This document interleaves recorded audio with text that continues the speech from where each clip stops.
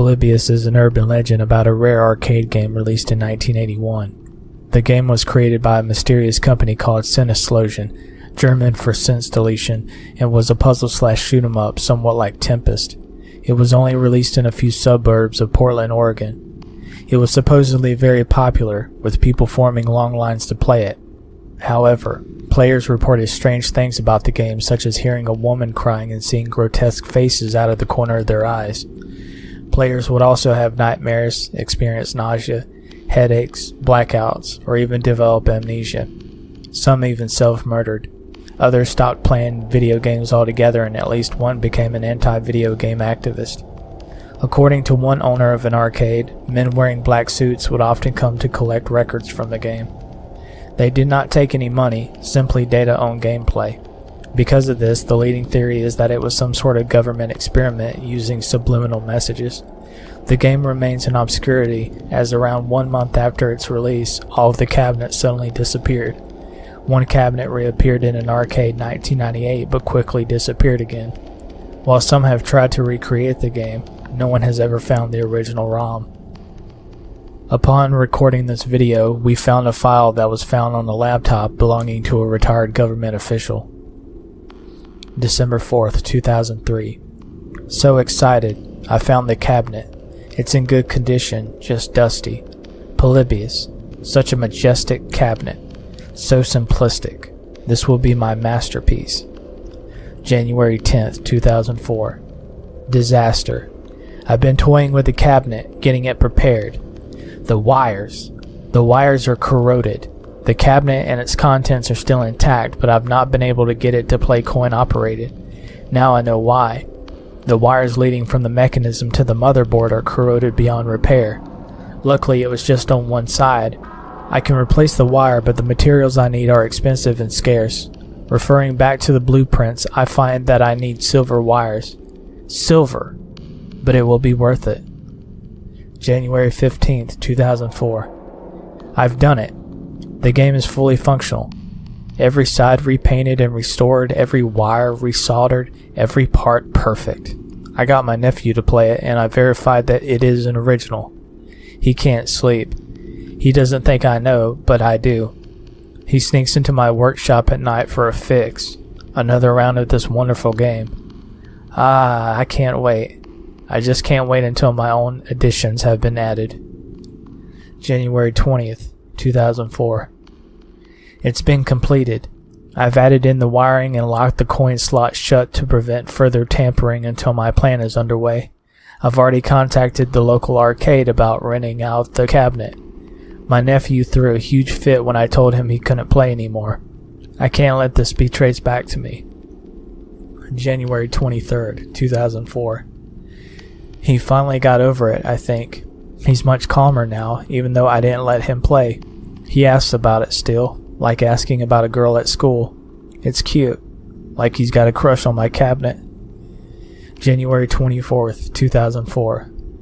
The little bastard. He played it. He broke into my workshop and cut the lock with bolt cutters to get into the game itself. He must have been watching me install my hardware. He played it, and when I walked in on him, he ran. I removed the power supply, and it's currently in a box under my bed. I just hope it doesn't affect him. January 26, 2004. He killed himself. Didn't leave a note. Just offed himself with his shoelaces in the closet. I don't think they suspect a thing. He was a troubled kid. Didn't really have any friends. I feel horrible. The funeral's next week. Was it because of the game? Dear God, I hope it isn't that strong. I hope this was just the final straw for him. February 12th, 2004. I should never have played it myself. I was so curious as to what could have caused him to kill himself. Was it that fantastic? Was it such an ecstatic feeling that one would kill themselves rather than do without? I found out. I played it. The game itself wasn't too interesting, but I lost myself in the colors, the spinning shapes, the beauty. I came away from the 5-minute session with a buzz not unlike that of sex, but so much stronger. So much stronger that even now I'm itching to play again. I must. I don't want to, but I must. Is this how addicts feel? February 15th, 2004. I'm so near to my goal, but I don't want to give up. It's mine. I don't care if my wife feels I'm spending too much time in my workshop. I didn't even come to bed last night. I haven't actually slept in days. I can feel my mind fraying at the edges. I never should have played it. It's mine. February 21st, 2004. My wife sold the game. She sold it to the arcade that I was going to sell it to. I got so angry, I hit her with a wrench. She's bleeding, she's on the ground, and she won't wake up. I'm so scared. Why did I do that? Why does she have to sell it? Why? I wish I hadn't played it. I can feel the want, the need filling me like the ants crawling into my skin. It's starting to hurt. Physically hurt. I can't even go outside in the day. It's too bright. The stars are bright through my sunglasses. I have to go bury my wife now. I'll go to the arcade and post more soon. March 2nd, 2004. It hurts, but I can handle it. I have an old friend who sold me 2 bags of an amazing drug called Oxycontin. The pain is less, but I can't make it stop unless I stop at the arcade. I noticed there was a long line at the arcade, 6 or 7 people waiting in front of me to play. At least I know I'm not suffering alone. March 5th, 2004.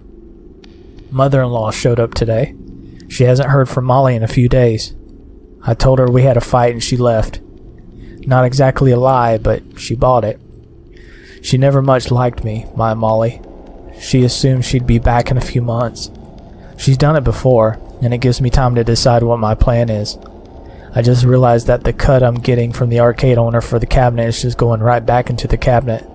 He says I should get a cut because I brought him his most popular game.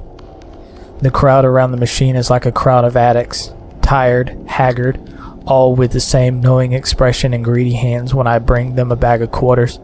I wish I had destroyed the damn thing when my nephew had died. March 8th, 2004. The drugs have stopped working.